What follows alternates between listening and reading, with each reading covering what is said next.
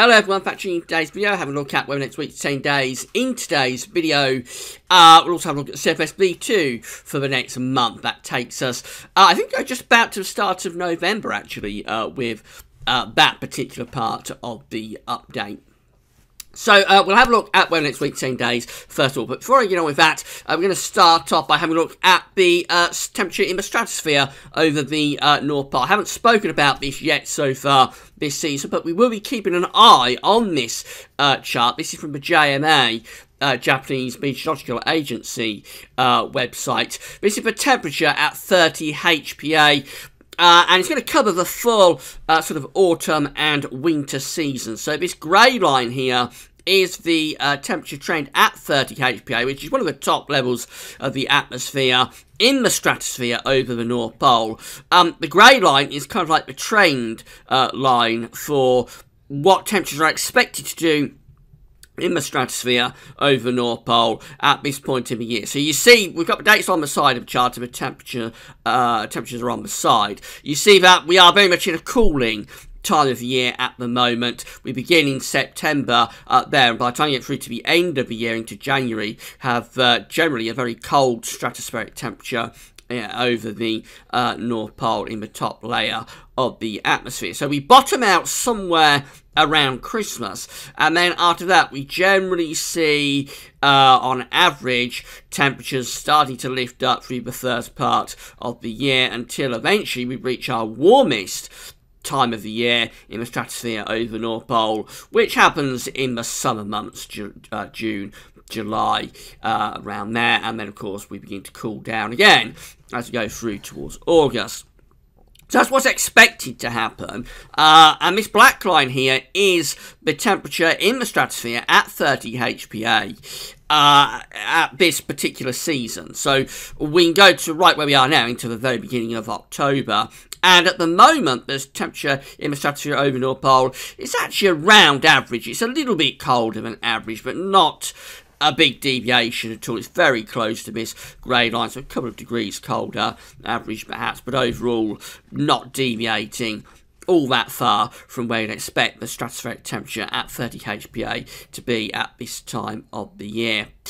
Now, we're going to keep an eye on this black line, because if when we get into the winter months we send the black line down to here somewhere, we'll have a really cold stratosphere. When that happens, of course, a cold stratospheric temperature over North Pole is associated with an increase of the polar vortex. And when you get an increase of the polar vortex, you get stronger westerlies. You bottle all the cold air up in the high latitudes over the Arctic.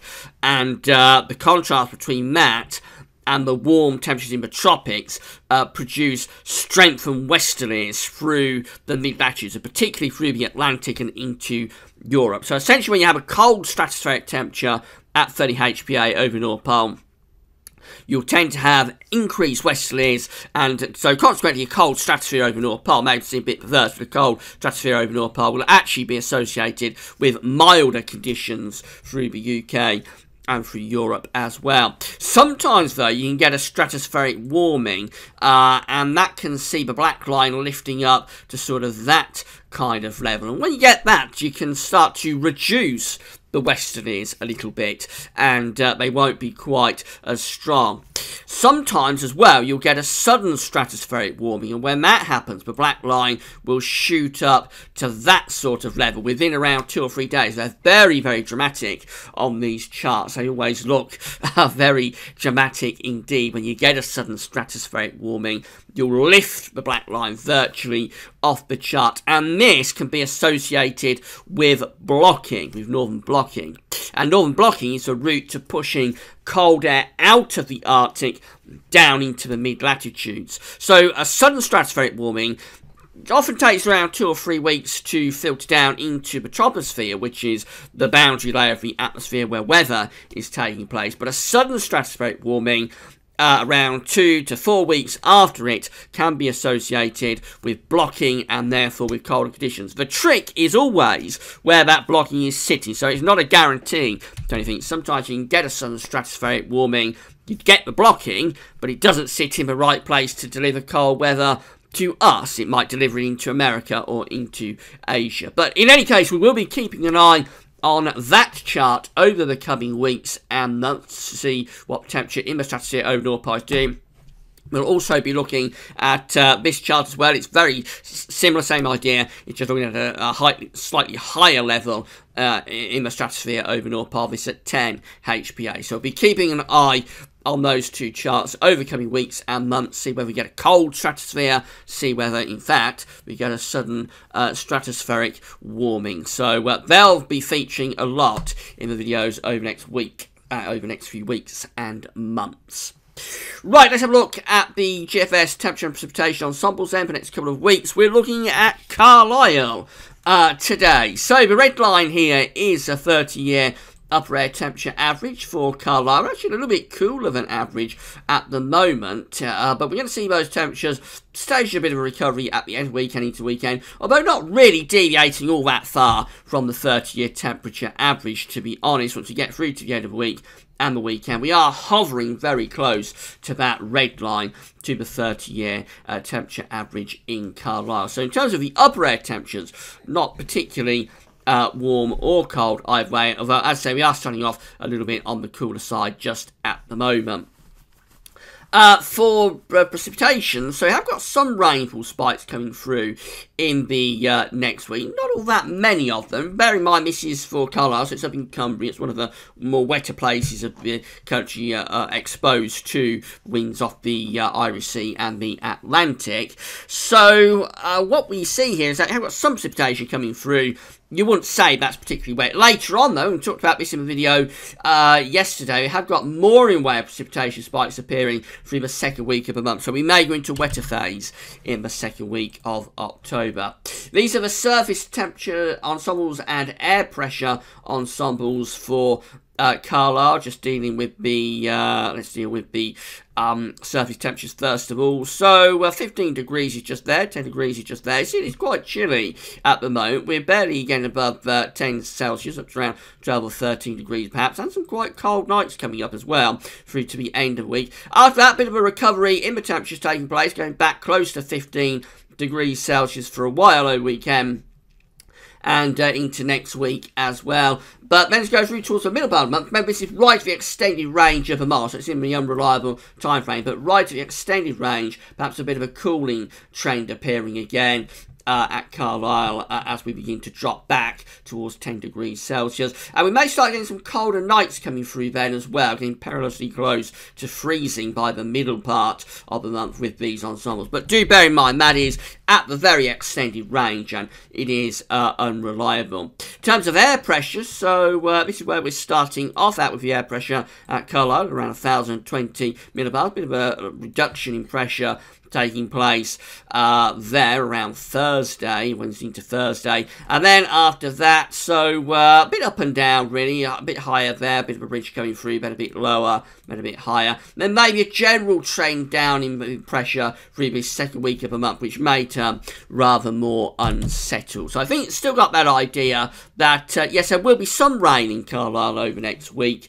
Otherwise, many eastern and southern parts of the country like to be pretty dry, I would have thought, over the next week. And then as we go through into sort of the second week of October, possibly turning more unsettled once again. Temperature anomalies from the 3rd through to the 11th of October are coming out very close to average, no real deviation. And in terms of precipitation anomalies from the 3rd through to the 11th, generally it's drier than average. It's close to average in the northwest, and that does include Carlisle, of course, but many parts, particularly England and Wales and eastern Scotland too, coming out on the drier than average side. These may trend more unsettled over the coming days.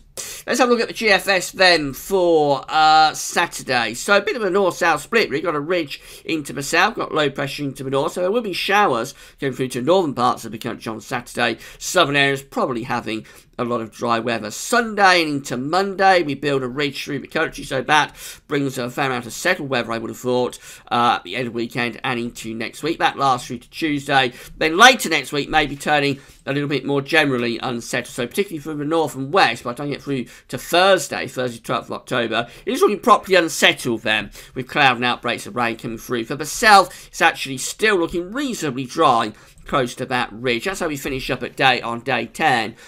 which is Friday the 13th of October, and it looks as though unsettled conditions are gradually extending southwards and eastwards, and that continues really in towards the middle part of the month. We go through to the E70F. That's how things are looking on Saturday, with a little bit of a ridge across the southern part of the country anyway, although northern areas are looking more unsettled over the weekend. And then through to next week, we build something of a ridge through the country in the early part of the week, so it should be a reasonable amount of dry weather. And very different, really, with the ECNUF actually beyond that into the extended range. We start to build up this high pressure up over Scandinavia, so that's bringing a lot of dry weather through the second half of next week, and turning winds into the southeast as well. Now, these winds are going to be quite interesting if they come off, because they might be dragging up some quite warm air from France, but equally they could be bringing in some quite chilly air from further east in Europe. So October is always a funny time of year to get easterly winds or southeasterly winds, and it depends very, very much on exactly where the air is being sourced from. If we get this sort of chart in November, this is probably quite a cold chart, but in October it can be chilly, that sort of chart.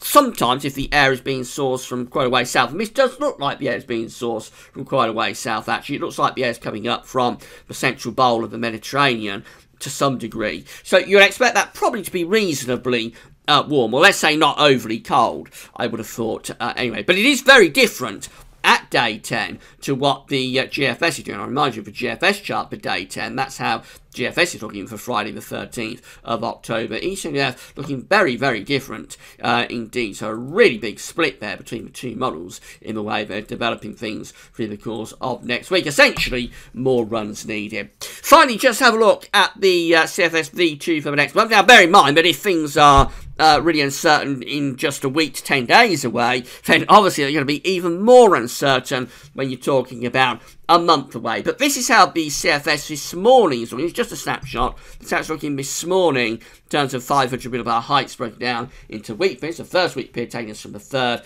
through to the 9th of October.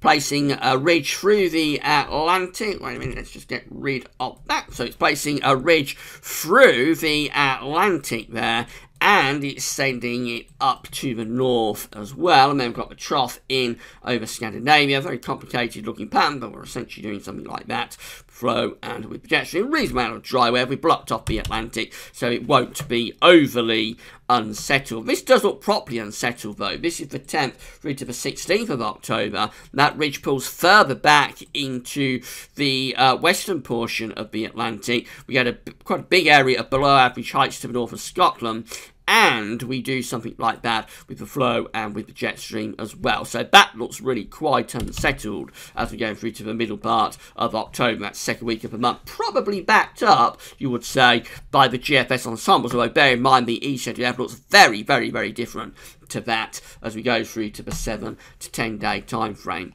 Then we go through to week 3, which is the 17th to 23rd of October, and we get above average heights to our south, below average heights to the north. Also got a ridge in over Scandinavia, so that's quite complicated. We do something like that with the flow, with the jet stream. I would have thought that's still reasonably unsettled, not as unsettled as week 2, but it is still quite unsettled and fairly mildish as well, with the winds coming in from off the Atlantic. And then we go through to week 4, which is the 24th to the 30th of October. We don't quite get to November yet with these charts. And this all looks rather strange. So we've got an area of above average heights to the south of Greenland, extending through the middle of the Atlantic. And we have got a ridge over here as well. And then not much else going on. You would have thought there's probably going to be a trough, but it's not really picking up on yet. But you'd have thought, looking at that, there's probably a trough just there. So that could be ending October on quite an unsettled and fairly cool note. Do keep in mind, as I explained, if it's uncertain, and it is uncertain, clearly between the GFS and the ECNDF, so if it's uncertain the sort of the 7 to 10 day time frame, then it's going to be very uncertain when you're talking about weather 4 weeks out. So that's just a bit of fun snapshot for what model is showing today. Let's come back to the reliable time frame, or what should be the reliable time frame. Sum it all up. So there's going to be some showery bursts of rain around in the next few days, particularly in the northwest. We're going to the south and east, always getting the driest of the weather. Get through to the weekend as well. Next week, I think a reasonable amount of dry weather, probably quite mild as well by early next week, especially so in the south. And then later next week, that's when the uncertainty is coming in. Will it turn increasingly unsettled, as the GFS wants to do through this second week of October, or will we build a ridge over and to the east of the country and bring in some east to southeasterly winds and keep it mostly dry? Have to keep you posted on that. Right, that's all for now. Thanks for watching.